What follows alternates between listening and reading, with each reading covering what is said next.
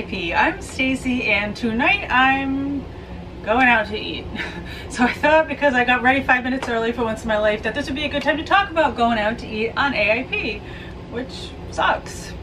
I don't even like going out to eat. It's kind of more stressful than fun. I want to go for the social aspect, but I know too much. I've worked in restaurants. Let's get down and talk about this.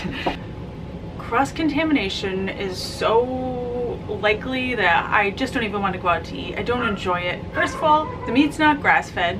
The veggies aren't organic. The oil half the time is not olive oil, even when they tell you it's olive oil. What they do is they use 51% olive oil and cut it with 49% canola or something and call it olive oil. The cooks, they have these tongs. It's an extension of their hand. I've seen it at almost every place I've worked. They take the tongs, they flip a piece of toast or burger bun, then they flip over a grilled pizza crust, then they take the tongs, they flip over your burger patty. And then the tongs are touching some barbecue chicken, and now they're touching your burger patty. So now you're getting a little tomato, you're getting a little gluten, you're getting a little freaking who knows what. I just hate it. Things I have seen to make me extra cautious, paranoid. We had a pizza cook at the last place I worked, or a couple places ago. He cut a regular pizza with a gluten crust and cheese with the pizza cutter, and then he proceeded to take the gluten-free pizza out of the oven and cut that with the same knife. That oven, by the way, that they made the gluten-free pizzas in was a convection oven. Like, the wind was whipping around in there. So they'd get this bread, this super crusty bread with all the floury, like if you touched the bread and touched your black shirt, you'd have like flour all over your black shirt. It was very well floured on the outside. They'd take this floury bread, put it in that convection oven with the wind whipping around, and then they'd bake your gluten-free pizza in that oven. Gluten-free pasta. Yes, this restaurant also had gluten-free pasta. They were catering to gluten-free people. Unfortunately, they were cooking the gluten-free pasta in the same water they were cooking the regular pasta in. And when I brought that up to the manager, she laughed like, oh, the boiling water doesn't get rid of that? What else? What else? They literally did make their own gnocchi, and the flour was just flying through the air. Like, anything that had not been coated with gluten before that was coated then. Or a lot of places will make their own focaccia or bread or whatever, and the flour is just flying through the air. It's getting on all the plates that they're plating your food on. A lot of times they don't. There was one cook at one place, I was like, oh, this guy's on a gluten-free diet, and he went and he read the label and he said, there's no gluten in it. And I went and I read the label and I said, well, there's wheat in this. He's like, well, it doesn't say gluten anywhere.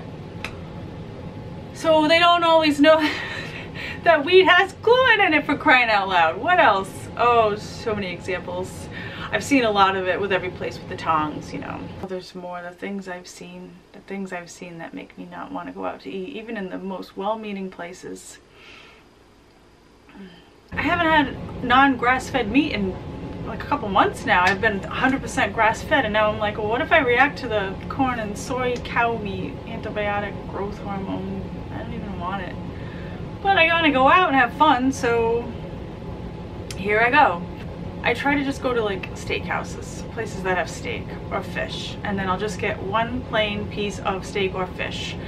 Even better if they don't have to put it on the grill. But I don't want it in a saute pan either, because then who knows what kind of oil's in it. Basically, for me, I feel like my safest bet, stay away from the grill and stay away from oils they would put in a saute pan. I'll get, like, you know, scallops or a big piece of fish. Not really salmon, it's always farmed, maybe some cod or some haddock or halibut or something, and I'll ask them to please just cook it in a saute pan with a little water so it doesn't stick, and nothing else. Oh, that's yummy.